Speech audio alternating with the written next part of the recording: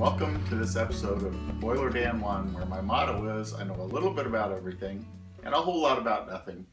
And every once in a while, whenever I get a new tool or something, I will do a little intro on it. So this is the latest. This is a rule I've had for many years. It's just a plastic slide, measures centimeters and millimeters. Never really used it much or had any need for it until recently. I've been getting into model shipbuilding, and a lot of the measurements are in centimeters. In the past, I didn't have an appreciation for that type of measurement, but once you get into modeling, it can be helpful, and that's because it's in breakdowns of 10, so it's easier than going into inches where it's breakdowns of 12. So I understand the metric system a little better now, but I also decided that I needed a better tool. It looks like it'll do everything that I want and need it to do. So let me open it up, let you take a look at it, and see if it's something you might be interested in. The reason I chose this one is that it is stainless steel, all metal, and it was on special at Amazon. It still is. It says it was originally $29.99. It's 60% off, and that includes $8 Amazon Prime savings. So I don't know if that's accurate. It's relatively new on the market. It has only 4 reviews, but they were all 5-star. Comes with a case. Here's some instructions. The batteries are LR44s. It will shut off automatically. There's a little tool in here. I imagine this is probably to change the battery. It's a very tiny Phillips screwdriver.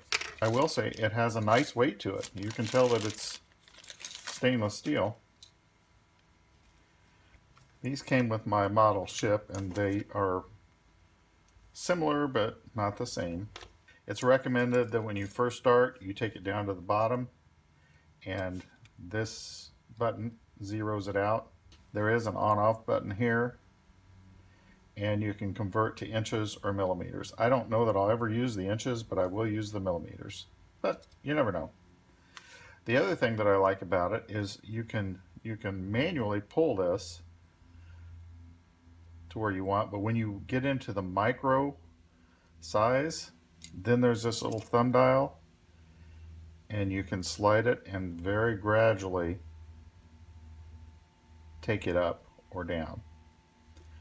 And because I use small items, this dowel rod for example, which should be about 4 millimeters, I'm using the thumb, and it comes in at 4.02.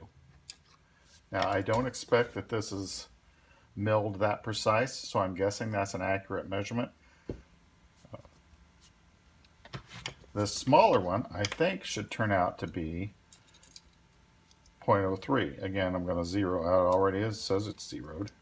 As an example, here's a mast that I'm working on. It was supposed to be 133 millimeters in length. So I can take this up to 133. I'm getting close, so now I will use that wheel. And considering that it's measuring in, what would be that, hundredths of a millimeter, there is 133, and it has this little knob. Whoops, I moved it. It has a little knob on top here that then you can lock it in. So there's 133. I can lock that down.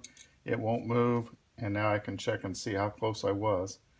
And actually, I'm over just a little tiny bit, which is fine with me, but with this instrument now, I can get things consistent.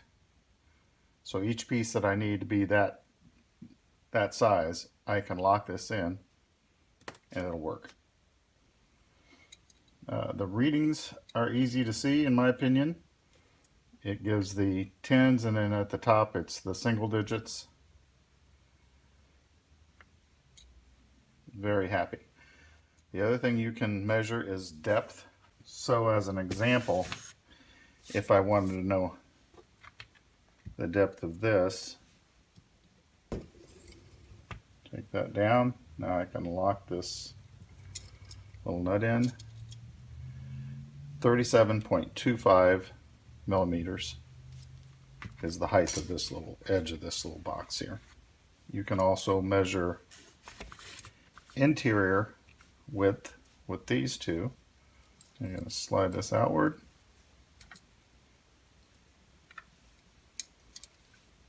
And it is 50.55 millimeters in interior width. Outside, you can do from the inside. You can do the depth, both inside and outside. It says the measurement range is from 0 to 150 millimeters. So as far as the accuracy, if you're measuring from 0 to 200 millimeters, the accuracy is within 0.03 or 3/100ths of a millimeter. If you're beyond that, from 200 to 300 millimeters, your accuracy goes to 0.04 millimeters. Perfectly for what my needs are. It says it's a hardened stainless steel. Fairly impressed for no more than $11. On-off button, or like I said, it will shut off automatically. So that's it. Came with a nice carrying case. I'll put on screen the specifics of the item that I purchased through Amazon. I'm not sure how long it'll remain at the under $12 price, but for $12 for my type of work, I couldn't go wrong.